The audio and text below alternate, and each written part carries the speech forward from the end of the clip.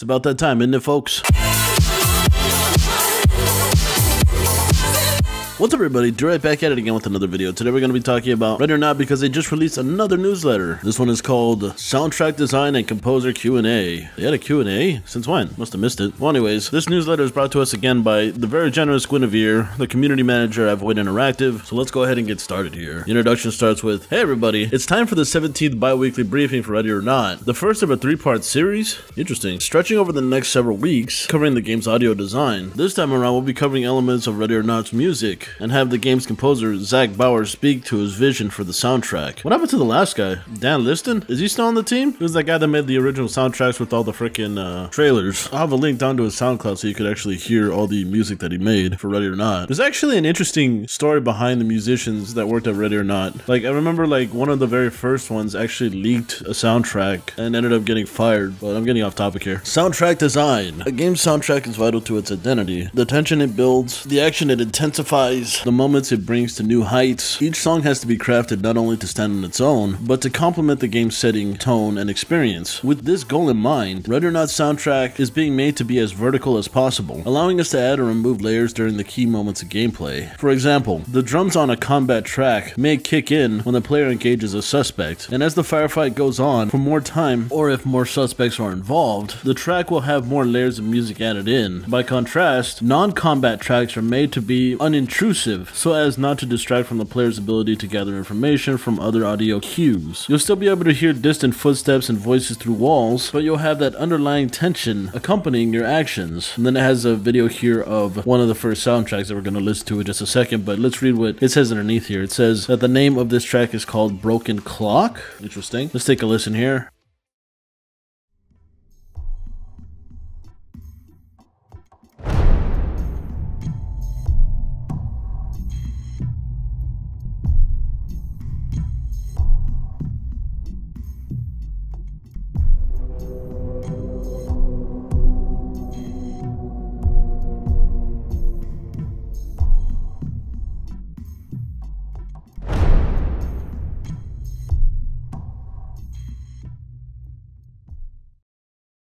You gotta really know how to feel about that. I mean, it's not bad, but I think that it would be a really good background song. Like if I'm like moving through a corridor and it's like dark and I'm trying to look out for suspects or people. But I don't know, to me it just doesn't feel like it hits right, you know? But maybe if I listen to the track or if I'm in the motion, maybe I'll think otherwise. Who knows? Continuing on, it shows off another video here of another soundtrack. Underneath it, it says No More Lights, which I believe is the name of this track. If I remember correctly, I think I actually heard a full version of the song in the NDA server. But let's listen to this and you guys tell me what you think. Let's go.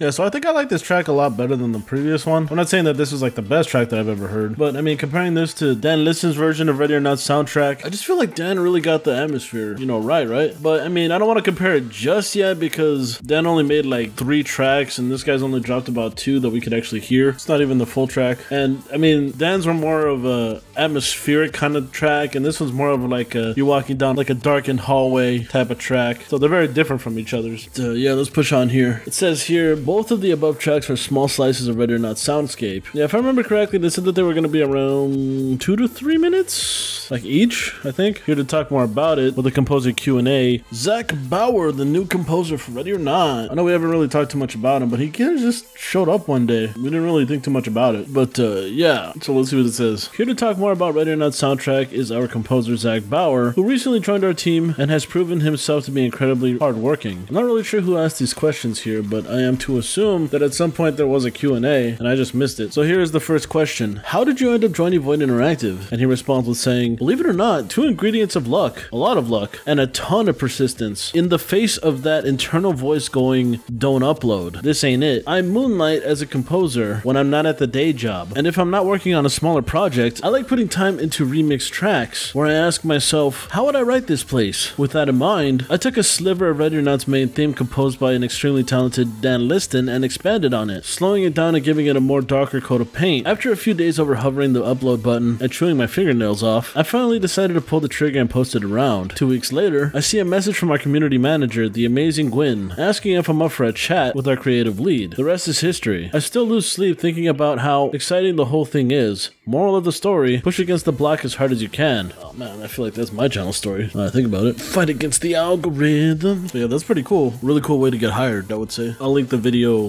that he's talking about down in the description if you want to check it out. It's actually a pretty decent remix. I like it. Continuing on here, they ask the question, what's your overall vision for Ready or Not soundtrack? And he replies with, I love Splinter Cell Chaos Theory's plunderphonic style. What the heck does that mean, plunderphonic? I think Amon Tobin nailed the atmosphere with his crazy cacophony, or cacophony? Not sure how to say these words, of sound that perfectly matches the game. Being able to grab some of that style, mix it up with orchestral music, and spread it out a bit more, a la ambient Eric Brosius, not sure if that's how you say those names, to give players as much situational awareness as possible is the #1 priority. Gritty, dark, hard-hitting when it needs to be. These are some of the goals when working through the music for Ready or Not. Okay, I've never really played Splinter Cell Chaos Theory. The only Splinter Cell that I've ever really played was Conviction. I just remember that one song, I think it's called The Grain of Salt, Unforgiven, DJ Shadows. That song. That was a really good song. It's like the only one that I remember though. Should check it out. But anyways, the next question that they ask here is, how do you tackle creating music for a game where environmental awareness and audio cues are so important? How does the soundtrack serve to enhance the experience? And Zack replies with, the tactical shooter genre is tricky with music. I mean, he's not wrong. Like,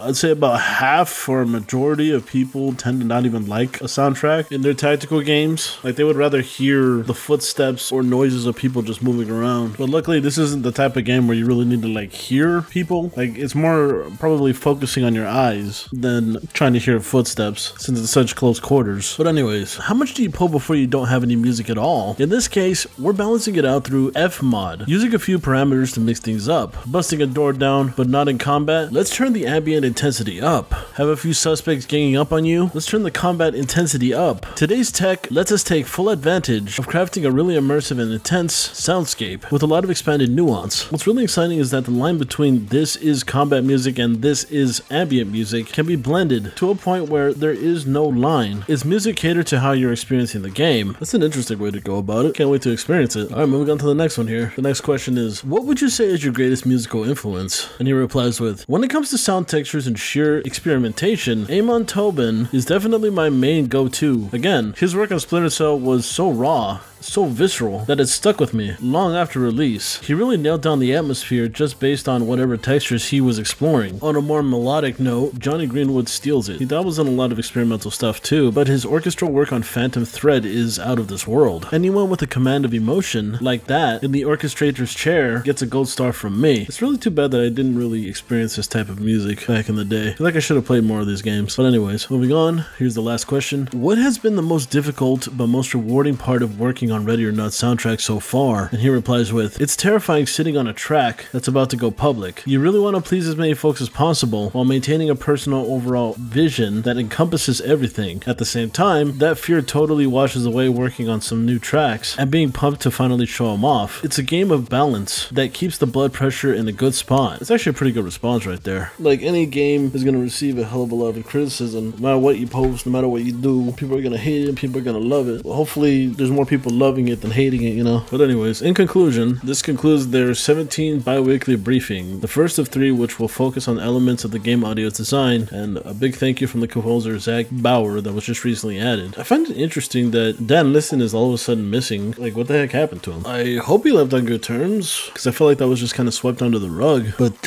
yeah, overall it's a pretty good Q&A and a pretty good newsletter so far. Relatively tiny like always, but nice to see them coming along. Apparently Zack has actually done stuff before. He apparently made a track for Receiver 2 and actually received some praise for it from them. If you don't know what Receiver is, it's kind of a weird game, to be honest. I tried playing the second one. Holster the Deadeye Mechanic. Holster for Deadeye Mechanic. Ah! Why? Wow, he trolled the shit out of me. I should be fucking... Let me not do that. Yeah, it's just really odd, I'll say that. Although I'm not entirely sure if this was just a remix, like Ready or Not, or if he actually made a track for the game. I can't really say for sure, but that's pretty neat. So yeah, for those of you that keep asking, beta comes out in June, so hopefully they'll actually make the date and not miss it like last time. But anyways, I think that's where I'm pretty much gonna end the video. If you enjoyed the fact that I cover games like Ready or Not, then be sure to like the video, share the video, and comment down below. If you're someone that would like to support the channel, check out my Patreon. Just send $2 a month, it really helps. If you're someone that's new to the channel, be sure to subscribe and ding the bell. You never know, you might find something that you like on the channel. Be sure to stick around because I cover a lot of tactical games. And with that all being said, I want to thank everybody for coming out to watch, and I guess I'll catch you in the next one. Bye-bye.